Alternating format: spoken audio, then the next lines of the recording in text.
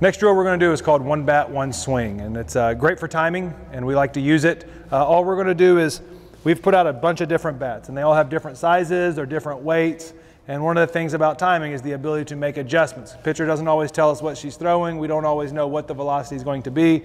So what we like to do is we like to recreate some type of form where you've got to make an adjustment on your own to the timing. And so right now we've got 9 bats here. And so what Sarah's going to do is she's going to literally take one swing with each of those bats, and every time she's working to barrel a ball back up the middle. And they vary in sizes, weights, lengths, and so the ability for her to refocus in between every pitch is crucial. Easy. Take all of your kids' bats that you got, take the old ones, take the new ones, put them all out, get some baseball bats. Easy way. Just find 4 or 5 and make them adjust every single pitch to the different bat that they have. So we'll get this through here.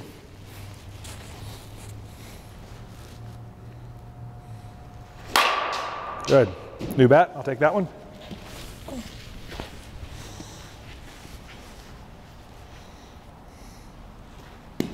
Good.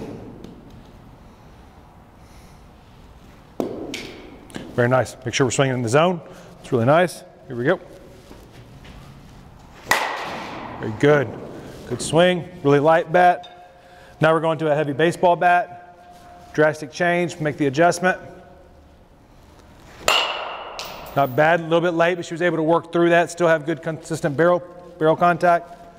Back to a light bat. Very nice, working the middle.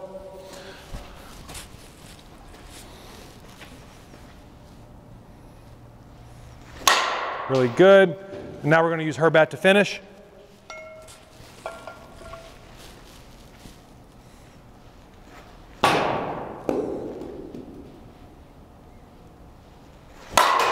Really good. So Sarah did a great job there. You could see every time she was refocused, resetting herself, able to hit a ball really hard on the nose, finding the barrels that she's looking for, no matter the size of the bat. She made great adjustments. It's a great drill. I encourage you to put it into place with your team and your players.